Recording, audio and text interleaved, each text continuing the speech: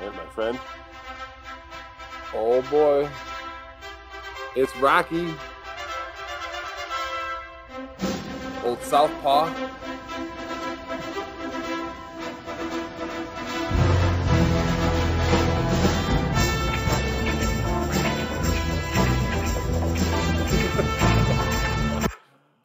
All right, guys. Welcome back to Life's a Breeze with Matt and Steve. This is Matt. I'm Steve. How you doing, guys? Welcome back. What do we got? It's looking like a Drago night. Holy crap. All right. Out No, of you don't nowhere. say Drago. Yeah. All right. Yeah. So we got 4 Imperial Stouts here. We have the original Russian Imperial Stout. We have the Almond Boy. Okay. Which is very similar to like the Almond Joy, chocolate, coconut. Something special there. Big almond fan. Yeah. We got the Mole beer, which I am also been a little bit of a fan of. I'm digging it. And we have the hazelnut, but all Imperial Stouts. Awesome. Well, do we want to keep this going? I think so. I think we're going to start out with that first Imperial Stout, the Russian. And We want to start out with them? Go from there. Then let's do it. I'm ready. Now, for those of you at home that have never had this beer, everyone thinks they're ready for it. No, you can't be ready for it. No. It knocks you on your ass. This is so. Little backstory. Drago is made by Wild Onion Brewery. That is right here, Barrington, Illinois. They've been around a very long time. Very long time. Brewery's been open since '97. Yeah. They've been making beer. So it puts them up there with the big boys. It just does. not as They're an underrated brewery. yeah. Very little known compared to other breweries of the same standing, I would say. I agree. I mean, And as far as their rating of their beer on an international ranking scale, not our rating scale, but an international rating scale, it actually puts them on par with breweries that you've heard us talk about. We've got a couple, like Three Floyds. yeah, no, I mean, I would put this closer to the Goose Island, Bourbon County. Yeah. I mean, that's really where this ranks with me.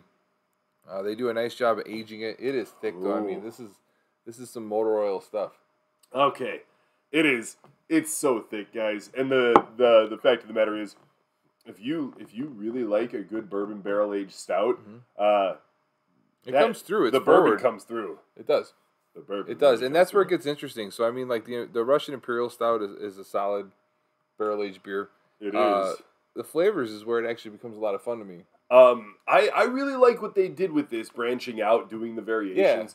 I'm really I'm upset that we don't have the Creed to try tonight. The Apollo? The Apollo Creed. Yes, the Apollo is what that's called. It's basically a toned down version of this. I'm a big fan of it. No, it was good. So now we're getting into we're getting into my favorite. So here. this goes very dessert beer for me. It is. It's totally a dessert beer. Oh yeah, buddy. Oof. That's nice. I mean, that's a toasted coconut. That's It- chocolate. It is still so thick. It is. And it's not, at no point through any of the flavors do you lose the fact that you're drinking a barrel aged stout. Mm-mm. So that's the thing. A lot of these dessert You won't forget. barrel stouts, they you lose the flavor of the actual bourbon or rye or whatever barrel it's being aged in. You lose that flavor. The flavors complement it. They do. But it's so heavy. We were fortunate enough to get this on draft in Nitro. Yeah. That was amazing. Made it really silky, smooth. Oh yeah, so we used to serve this on Nitro. Yeah. It worked. I really liked it. I was a big fan. Me too. It was excellent. Yeah, that added creaminess is where it was at. Right. All right, so we're gonna move right along. What do you got there? Well, so we just did the Almond Boy. Yep. So this is the Mole. The mole. So Steve's dad once told me at the bar that he would love to marinate a chicken in this, and I'm behind him 100%. He did. I forgot he said Yeah, that. 100%. I think he's onto something. Now we did do the Mole beer in another episode. Yeah. That had the chili beers. The chili beers. We So, threw this in as like a. It wasn't as an fair. added. It wasn't fair, but it was in the ballpark. Certainly more of a dessert flavor. Yeah. You don't get a lot of the spiciness from You get the a lot mole. of cinnamon on the nose. You get a lot of cinnamon. There's a lot of cinnamon on the nose, and when you first take it, that's really what you get hit in the face with is the cinnamon. I think this could use a little more heat. It could. I would prefer a little bit of spice in there for. Well, I think the cinnamon kind of kills any spice you're going to put into it at this point. So I think heat is your best bet then to make the cinnamon more spicier. No, I think we probably will do another episode, all wild onion beers. We have enough of them here. Oh yeah, no, there's plenty around. And we'll get a little bit more into them at that point. Drago being their premier touted barrel-aged stout. Oh yeah. And it's really the only one that they do. So, I mean, they just do a lot of it. They do. And I like I said, I'm a big fan of the variations. I'm glad they're branching out. Yeah. Getting gutsy. If you want to check out the link for the other video that this appeared in, I'm going to be putting that link right here. So just take a look at that. And we'll be bringing in a lot more content from them. For now, do we want to hit up this last one? I would love that, Steve. Let's do it. Let's do it.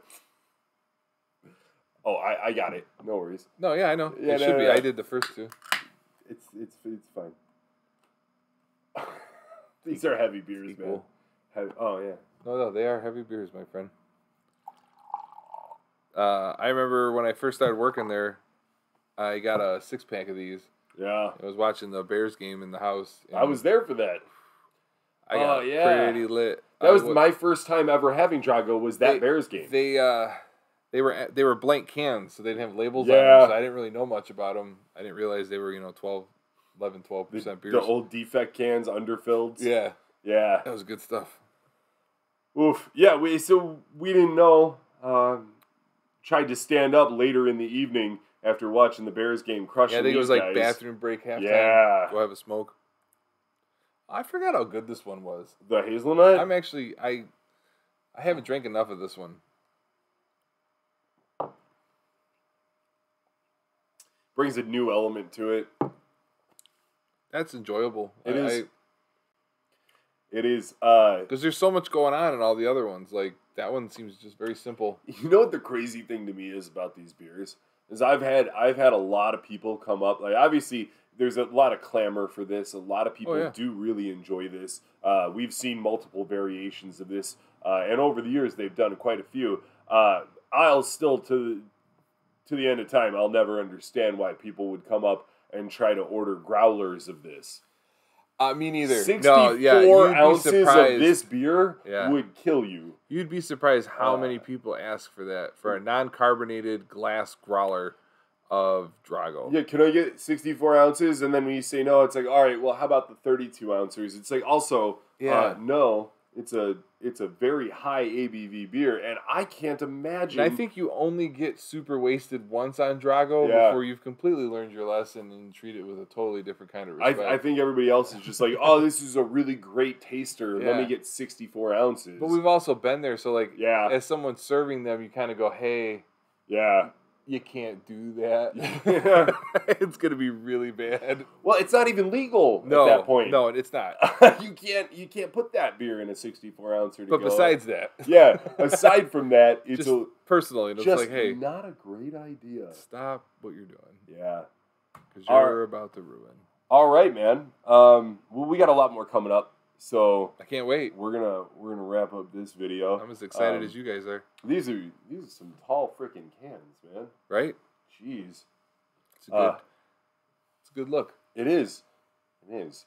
You know what? I always thought that their tank should look like this, like be wrapped in vinyl. That would be amazing. Or like their cans, like the Misfit, like the ones that are in there all the time. Yeah. Just so when you did do tours or took pictures, it would always look like a giant one of your cans. I like that. Yeah, I know. I like that a lot. There you go. That's a free one if you ever see this. That's free advice. You heard it here first. All right, guys. Well, thanks for watching Life's a Breeze with Matt and Steve. We'll be back with some more videos for you, some more content coming up tonight. So stay tuned for that, and be sure to like, subscribe, and share. You can subscribe right here on my face if you're on YouTube, and Which you better be. Either way, we'll see you next time, huh? Later, guys.